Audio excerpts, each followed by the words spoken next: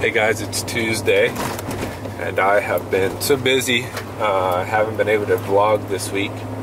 There's quite a few things I wanted to vlog about, but I just didn't have a chance to get out or do anything for that matter, with work, Trad Geeks, my family, hockey, and then things just on the farm, goats, chickens, new baby coming. And then obviously the new tab launch has kept me extremely busy. So I've been pushing out orders as fast as I can. If you guys placed an order and you're waiting on it, I'm sorry for the delay. We're just getting an abnormal amount of people ordering them. So I have probably 22 or 23 orders to catch up on yet. And that's out of a lot. So happy about that, really excited to get these out to you. They're a really cool tab, carbon fiber, Cordovan leather, and then it has some suede on the back side to keep it really soft on your hand. Everybody's really liking them. They have a fit in your hand that I kind of developed based off of an old tab that I've had for 6 or 7 years. I'm sure you guys heard me talk about it in the past, and I loved that tab, could never find anything that felt as comfortable as it. So I kind of built it off that premise.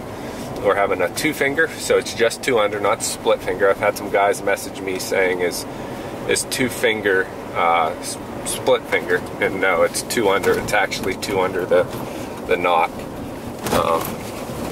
We're also doing a listener submitted question type of thing, and Mark will probably answer those questions because I can honestly say I haven't had a chance to even look at them. But as Matt Davis would say, any hoodles, I am on my way to work. I am going to try to vlog today at work about a few things for you guys as far as exercises go to help train your lower trap to be engaged. So I've had a lot of questions since we've had that podcast with Tom Klum Sr. about how do I engage that low back, how do I make that muscle stronger, make it more functional, and some stretches as well to prevent injury and whatnot. So today at work I'm going to try to throw something together for you guys so that you have something to go off of, and I'll probably put it on this vlog, but I'll probably also do a blog post about it so you guys can check back whenever you want on the website, and there'll be information there. So that's about it. I'm gonna get to work, have a busy day. My wife is scheduled for an induction on Thursday because our baby is breech.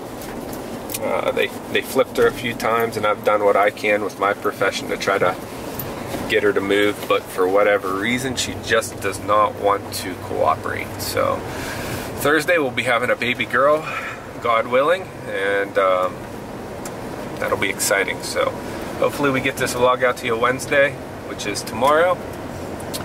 If not, we'll get it out to you sometime. We're in a busy portion of the Trad Geek life, I guess you could say, or just everyday life. And we hit these parts, we can bump out content quite often and really put it out, but then other times we get bombarded with everyday life and things that are just frankly more important. So we're going to try our best to keep up with the content, keep you guys happy, and stay safe, shoot straight. Alright guys, I'm in my office and I'm between patients here, so I'm going to try to show you some exercises you can do to, one, stretch your low trap and to increase the strength in it, since it's oftentimes inhibited due to what we do on a regular basis. So put my camera down here, hopefully that'll do it. So the first one, to kind of stretch it out, you want to grab arms just like this, lean slightly forward, and tuck your chin. If you let your arms kind of raise up as you tuck your chin, that's going to stretch your low trap and medial trap. So those are kind of nice to do right before you start shooting your bow. Some quick things that I do on a regular basis, just trying to keep the knots and trigger points from occurring in the low trap because I shoot quite often. So that's the one stretch for that. I always try to stretch out my triceps. So I stretch out my triceps before I shoot as well. And then the big exercise is called, it's basically a Y exercise. So you get thumbs up into a Y position, and when you get to the very top, you'll notice your back wanting to extend. So when you get to the very top, you just want to depress the scapula. So you're not bringing your elbows down. They're completely locked out, and it's just simply that motion. You can do a few there, you can do a few from out here too.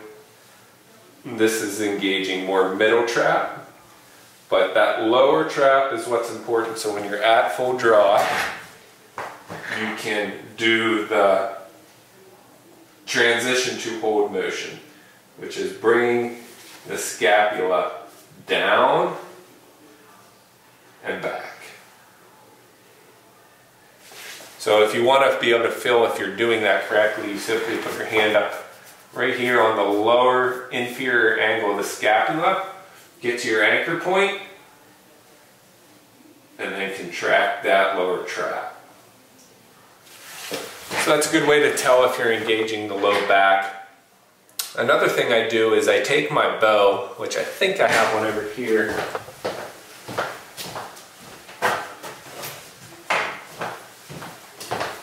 This is just an old classic Indian archery bow that a patient gave to me.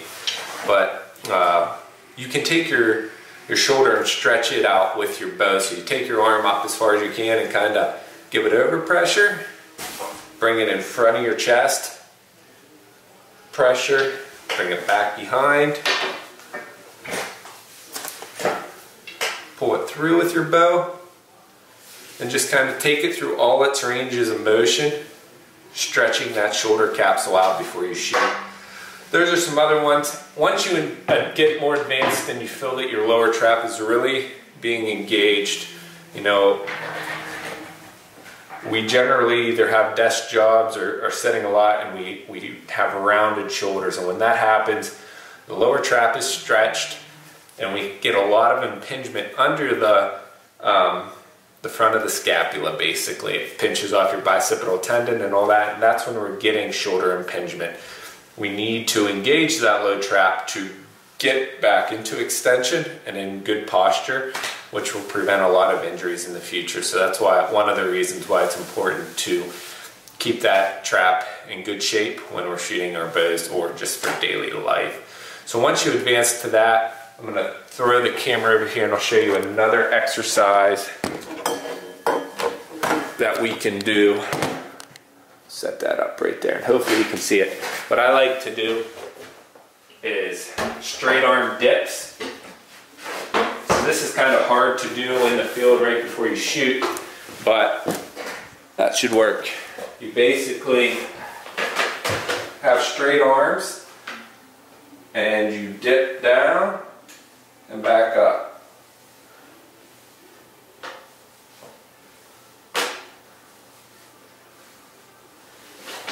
Great workout, great exercise to engage those lower traps.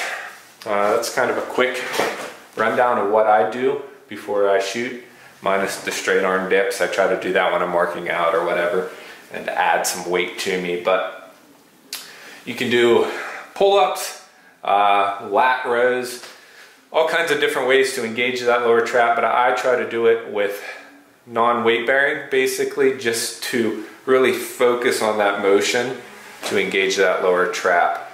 Hopefully that helps some of you. If you guys have any other questions, shoot me some messages and I will try to clarify some of that if you don't understand it. All right guys, we'll see you. What's up guys? It's Tuesday morning, taking Squirt to school, and then I'm headed to work. Got all my fun stuff ready to go.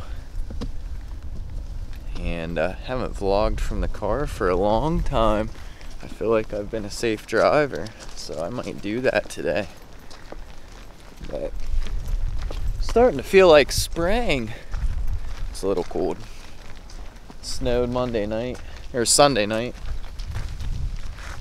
Ready to go? Well, I figured I'd take a little bit of time and talk about what my western hunting plans were going to be this fall, and then what they are actually turning into. Yesterday I went to apply for my preference points in Colorado for yet another year of no hunting out west. So Lisa and I, we've planned financially pretty much together 100%. And with her being in school, as we looked at our budget out the next 6 months or so, just not something that that I'm gonna do this year. Even cheaper do-it-yourself hunt, which is how we hunt. We kind of hunt as cheap as possible. I just didn't feel like stretching myself out like that financially this year with her being in school. So next year she'll be in the workforce. She has about another year before she graduates, a year and a couple months. So we're looking forward to that. But this will be another year that I don't have the opportunity to go out, and that's a bummer. But I'll be able to kind of focus a little bit heftier on the whitetail woods and living in the new house, being able to hunt closer to home. Pretty stoked on that. Really excited to get trail cameras running over the summer, see what's out there, discover some new areas, and go from there. Joliet's talking.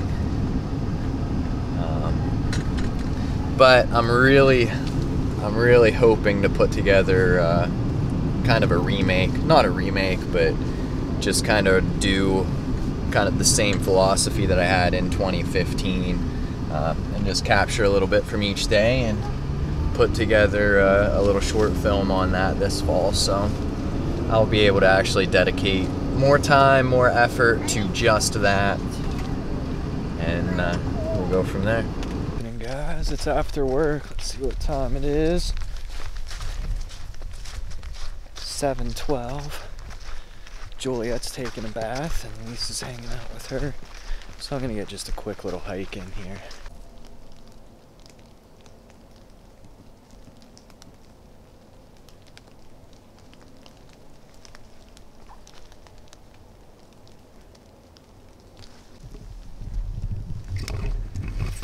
So I'm hiking and I look down and found one of my arrows from archery season.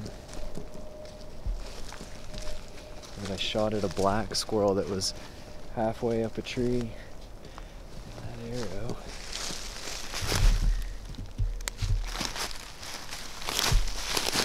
is right here.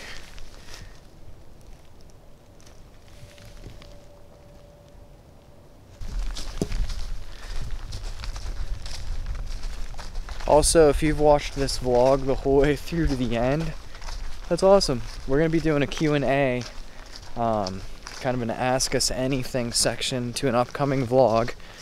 Kevin and Lindsay are going to have a kid. Little baby girl's coming Thursday. They're going to induce labor, I believe. So say a prayer for them. We're really, really stoked on meeting Cora here within the next week or so.